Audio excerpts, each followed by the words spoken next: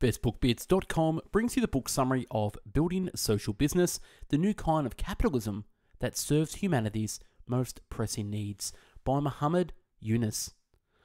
Yunus, the practical visionary who pioneered microcredit and with his Grameen Bank won the 2006 Nobel Peace Prize, has developed a new dimension for capitalism which he calls social business. The social business model has been adopted by corporations, entrepreneurs, and social activists across the globe. Its goal is to create a self-supporting, viable commercial enterprise that generate economic growth as they produce goods and services to fulfill human needs.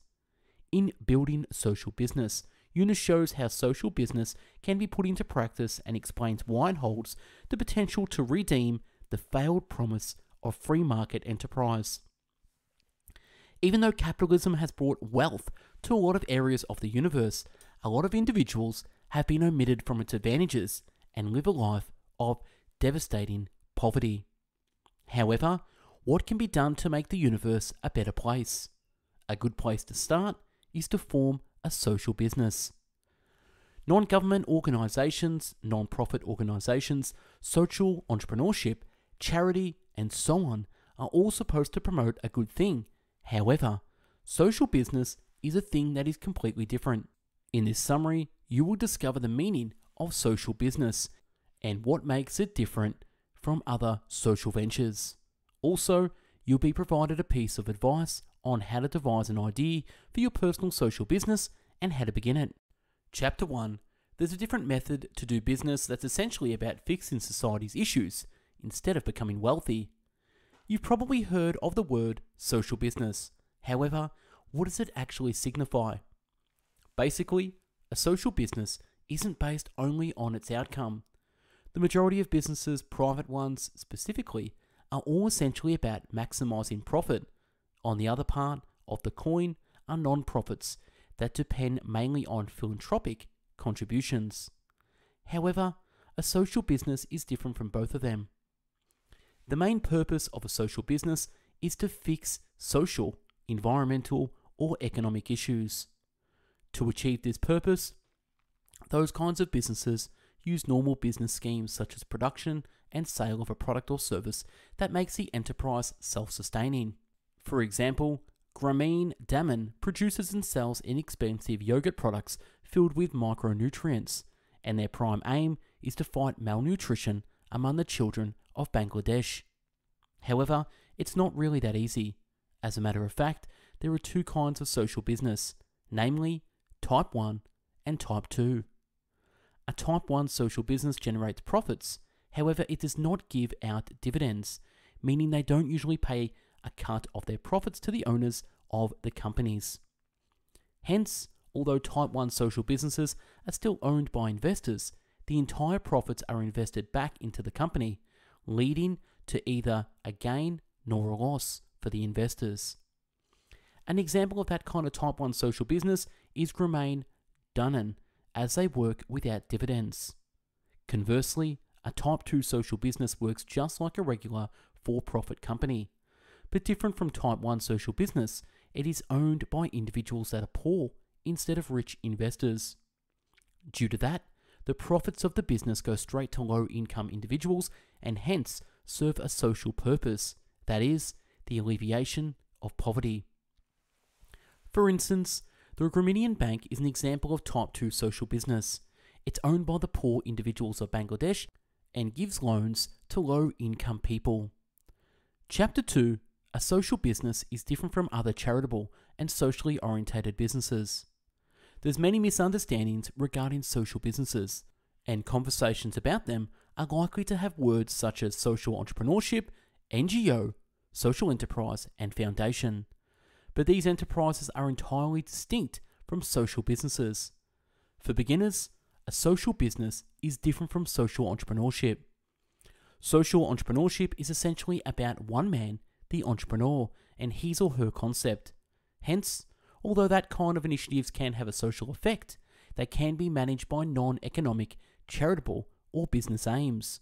Hence, although the entrepreneur in question might have a social dream, his social entrepreneurship could take various manners and is hence unlike a social business. which now you understand is an economically stable firm with a social purpose and no loss of dividends. Second, what a lot of people may believe a social business is different from a non-profit organisation. Think of a foundation, a kind of non-profit organisation. Although they might possess a social plan, they are different from social businesses since they're not economically sustainable. They don't make any profit or any revenue. They basically share charitable contributions. On a related note, non-governmental organisations, or NGOs, are as well different from social businesses, because NGOs are solely non-profit organisations with charitable aims. They function on philanthropic contributions and hence don't have economic sustainability. Hence they use a lot of their time and energy on fundraising, which makes it hard for them to grow in any sustainable way. Hence, you're now interested in social business. However, how can you begin your own? This is what you'll discover in the next chapter, and it essentially starts with having an idea. Chapter 3, begin your social business by pinpointing an issue that you believe you can fix. Ponder on a standard, profit-maximizing business. When establishing that kind of a company, entrepreneurs usually look for gaps or position in the market that they can fill. Their key aim is doing what it is to make as much money as possible. But when starting a social business, it's vital to begin by pinpointing a social problem that you want to fix and are exceptionally suited to fix. As a social business, according to the definition, you'll be serving a social function, which makes turning a profit a must, not a purpose, for your business. Hence, to pinpoint a social issue, begin by questioning yourself what is required in the universe and what troubles you most. What makes these needs to happen? So question yourself, with my abilities and gifts, can I form a social business that assists fix those kinds of issues and fills those needs? For instance, consider Cure to Children, which works together with the Gramanian Health Care Trust. This social business was established by a doctor as well as an entrepreneur who both noticed a need for healthcare in disadvantaged countries. Particularly, they noticed a necessity to treat the genetic diseases known as thalassemia, an illness that affects nearly 100,000 children across the globe nowadays. The doctor, Dr. Fuckner, learned how to treat the disease thalassemia, and the duo had the idea. After pinpointing a need, pick the one issue that you believe you can fix. Nevertheless, you can't save the entire universe at the same time. Remember that you're only new to the game, just getting to know how to manage a social business, and that it's vital to begin simply. Nevertheless, if you dive headfirst into one of the largest and most difficult issues facing the globe, you'll probably struggle for months or even years only to get up and running. Chapter 4. Entice investors with a sensible business proposal and look to for-profit enterprises when forming your social business. Now that you have an idea, the next thing to do is to get funding. However, how exactly do you do that? Well, it's significant to devise a sensible business proposal to entice possible investors. This proposal should entail a thorough 5-year budget and prediction for operationalizing the business, together with both cost as well as revenue structures. Furthermore, the budget you can make must display that your idea is feasible. Revenue should cover the entire cost and preferably leave you with a little extra for rainy periods. However, it's significant as well to show that your cash flow is balanced on both a weekly and monthly basis. Nevertheless, you might require additional cash in April than in August.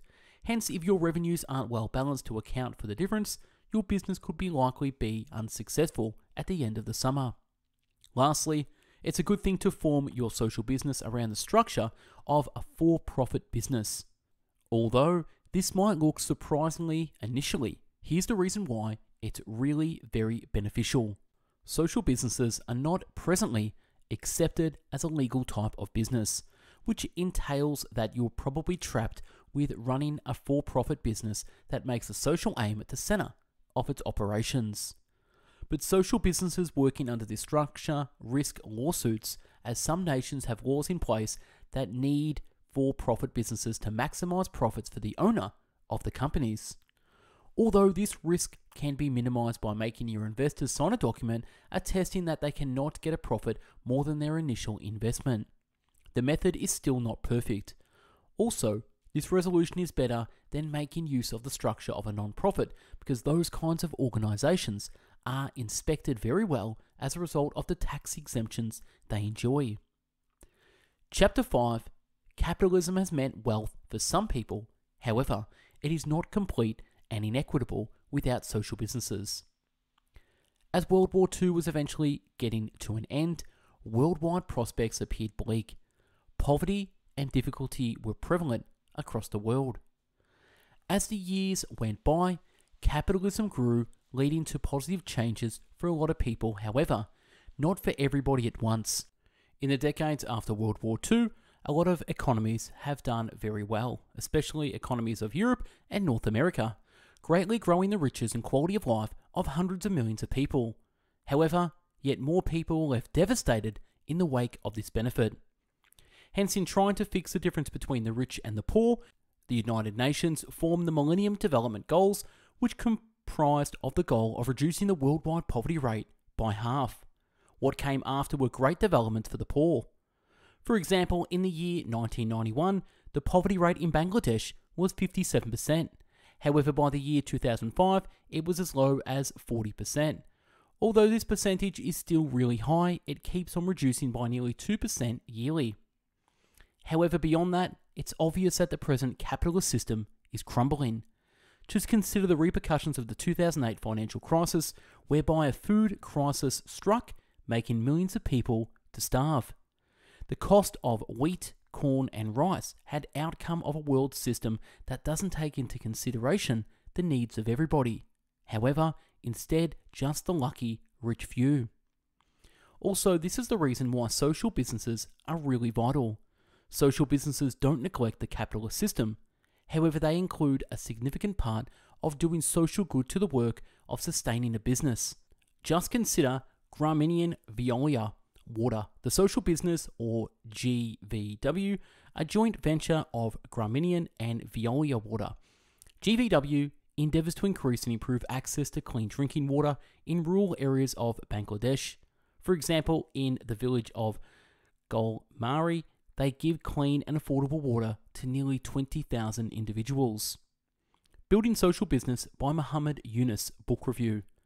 Social businesses are a different kind of company that makes the universe a more just place. These businesses place a social, environmental, or economic aim at the center of their works by letting go of the demand to turn a profit for investors. Ask around to identify an issue to fix. If you're experiencing a difficult time choosing a concept for your social business, just attempt talking about your idea with people. Keep questioning yourself who you believe requires assistance, and bear in mind that it could be anybody from the disabled to children or the old people. Just by discussing with people about the issues they come across, you're certain to find a thing that deserves your concentration. And that's wrapping the book summary of Building Social Businesses by Muhammad Yunus. Now, if you like this book summary and want this in PDF format, click the link below to download this summary. Now, if you're sick of reading books all by yourself, I have the solution for you.